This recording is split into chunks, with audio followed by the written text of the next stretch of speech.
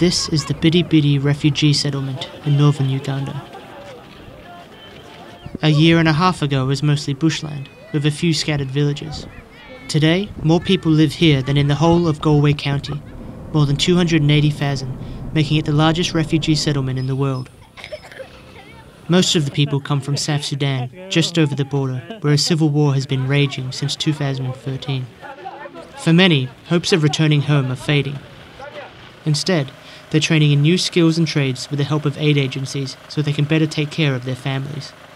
David, a former laboratory technician, is training in farm skills in Bidi Bidi. Along with his mother, he takes care of his younger siblings, as well as fostering other children. To start, it was not easy, because something that I was not used to.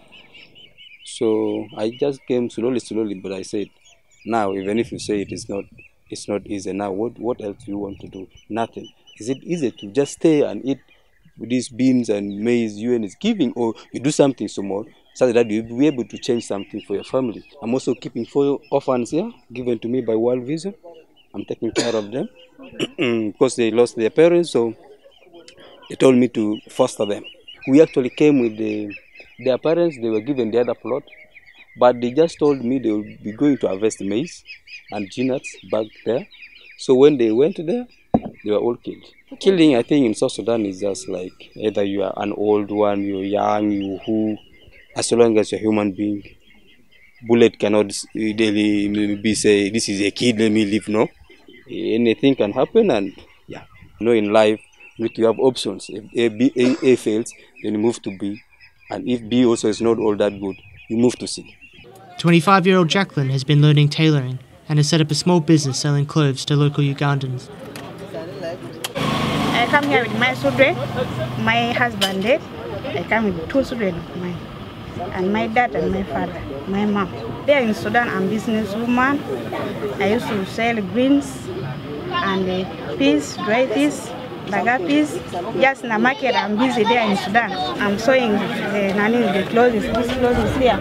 I just borrowed the money from somebody as a capital. I went up to Yumbe to buy these clothes, and some people can come and buy. I will sew for them. We here gun sword, and my brothers also. Some people sewed, some people was cutting with the pangas, and then we ran out. My brothers and my father.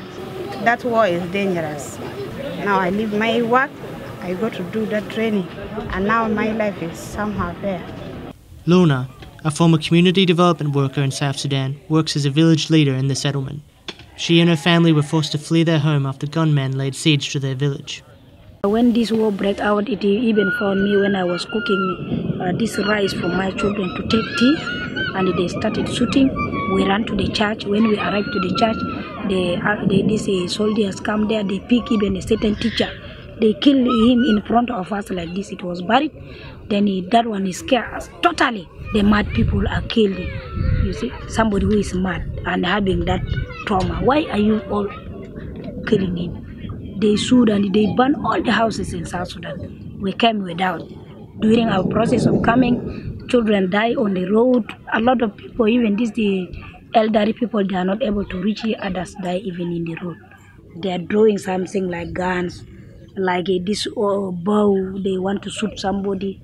You see, they are even practicing what is being done in South Sudan.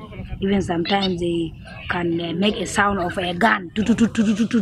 You see, it is really a very bad image, and they can't forget about all these things.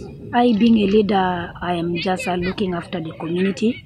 There are cases of SGBB. We address all these cases, and we have cases of those who miss food. They come to us. We give recommendation. They go to OPM. Then the names are given so that they receive food. I like my work because this is my people. So if I'm not there, they cannot know where to go. So I'm elected because they are the ones who elected me. I have to do work for them. Yeah, it is a sacrifice to work to your people. When asked what hopes she has for the future, Lorna has this to say. To have peace and go back, and maybe have our children get a proper education so that next time they will be able to handle themselves.